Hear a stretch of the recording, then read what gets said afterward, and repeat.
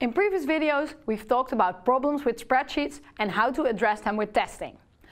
But spreadsheets just aren't always the right solutions. There are problems that you can come up with in your work that are just not solvable with a spreadsheet. And those are the type of problems that we're going to talk about today, when not to use a spreadsheet.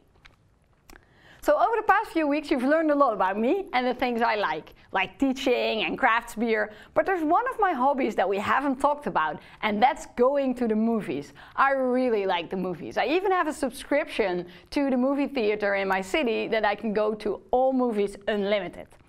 So this week's exercises will be all about a little movie database I've made in a spreadsheet where we have movies, the studios that made the movies, the rating of the movie, so when you can see it, the year that the movie has been released in, and the type of movie, the genre, so an action adventure, and we have a lot of data.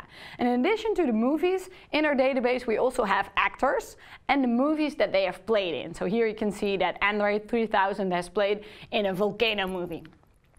So this is a nice little database with movie information that we can analyze. So there are lots of analyses we could do on this data. For instance, we could analyze the studios that actors have worked for. We could be interested in the question, what actor in our database has worked for the highest number of different studios? So we can get the information in from a studio with a VLOOKUP. This should all be easy for you if you've watched all of the videos. So we add a VLOOKUP and we get the information of every studio associated with a movie.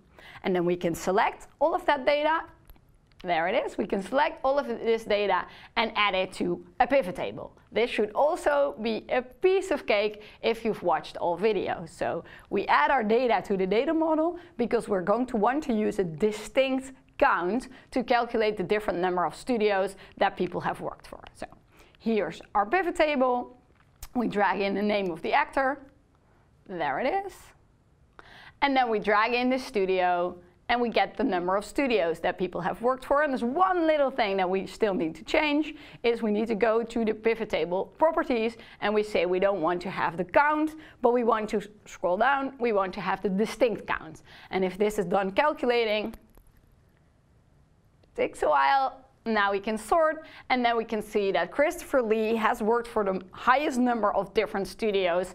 I think it's 42. Yes, there it is, it's 42. So we have a lot of data in our database, and we can analyze it in different ways using VLOOKUP and using pivot table. We know that by now. But let's try to ask ourselves a different question. We would like to know for all of the actors, not the number of studios that they have worked for, but we like to know for every actor their bacon number.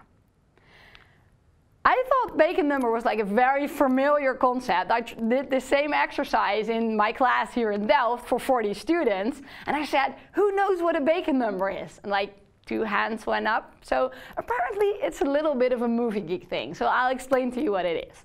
An actor's bacon number is the number of steps that an actor is removed from Kevin Bacon. So Kevin Bacon himself has bacon number 1, and someone that has played in a movie with him, for instance Ed Harris in Apollo 13, he will have bacon number 2. Someone that has played in a movie with Ed Harris, like Nicolas Cage in one of my favorite movies, The Rock, will have bacon number 3 because his distance to Kevin Bacon is 2 hops via Ed Harris. So in this way we can chart everyone who has played in movies based on their distance to Kevin Bacon. So the number of hops, the number of steps from Kevin Bacon defines the bacon number. We should be able to calculate this information in our little movie database, right? Because we have the information. We know who has played in what movie. But how to get this out? How are we going to process the information in such a way that we get a nice little list of each actor with their bacon number? So I challenge you, before you watch the rest of the videos, to try this.